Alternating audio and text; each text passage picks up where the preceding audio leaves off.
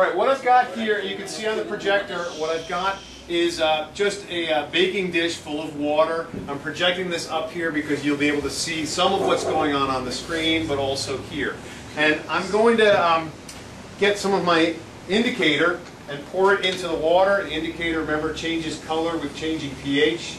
So I'm going to pour some of that indicator in there and mix it up. So this is neutral, and therefore the color of a pH neutral is kind of a blue color. So you can see that projected up here. We get a blue color. Now to that, I'm going to add some sodium hydroxide, which is a very strong base, and it comes in sort of solid pellet form. And I'm just going to get 3 of them, and we'll add them in here. Okay? And you should begin to see a color change happening until I stir it up. And when I stir it up, you'll really see a color change. Okay?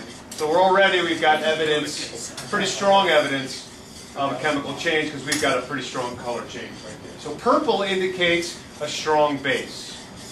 All right? Now, what I'm going to do is get a junky beaker, and this is one I can dispose afterwards. It's dirty. And I'm going to add some sugar, regular old sucrose, C12H22O11. And let's get about, oh, that might be too much.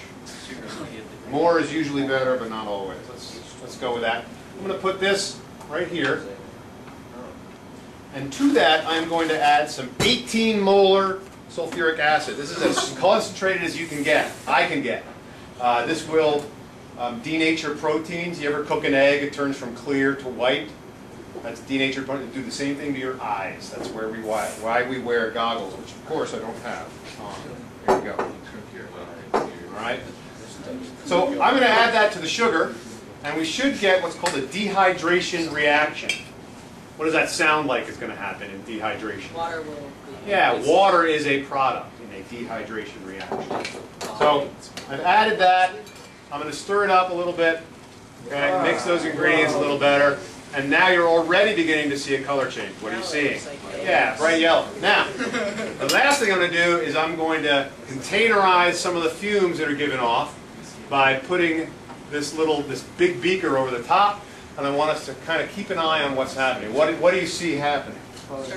More of a color change. So evidence of a chemical change. Keep your eye on it. Okay. What are you seeing? Yeah, it's getting black. Happening. Keep your eye on it. Don't take your eyes off it. Okay. Once we reach a critical temperature, this reaction will really take off, and it'll happen quickly. So it needs to heat up. It is exothermic.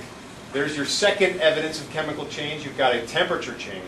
And once it reaches a critical temperature, something interesting is going to happen.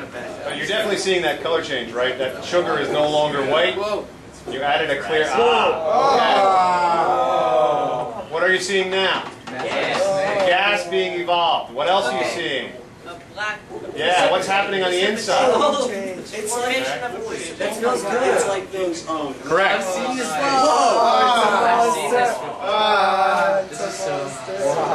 Turn on the vents. Okay. You all in the front might want to back up a little bit.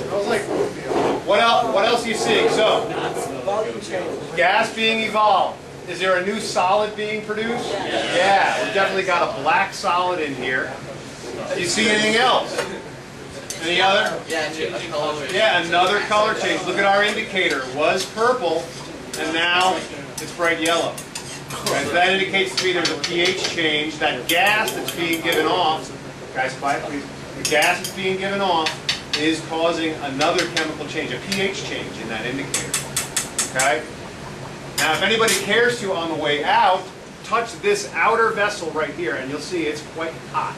I don't even want to get close to touching that inner vessel because it's really strong, and I don't want to take the top off because that's sulfuric acid vapor that's irritating your lungs right now. Okay? So on your way out, feel this, and we'll talk about the evidence for chemical change once we get back into the classroom. Okay? So head out.